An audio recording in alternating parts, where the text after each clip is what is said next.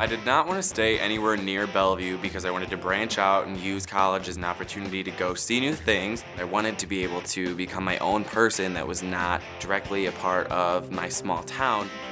After Marquette's dance marathon, Loras invited us up to their dance marathon, so I got to spend the day up at Loras. Met a ton of incredibly awesome people, and it was crazy and awesome, and I was like, yep, let's go here.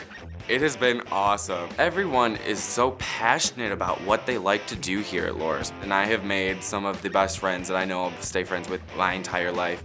It can be as far away from home or as close to his home as you like it. It really is the best of both worlds. I live local, I love Loras, and you'll love it too.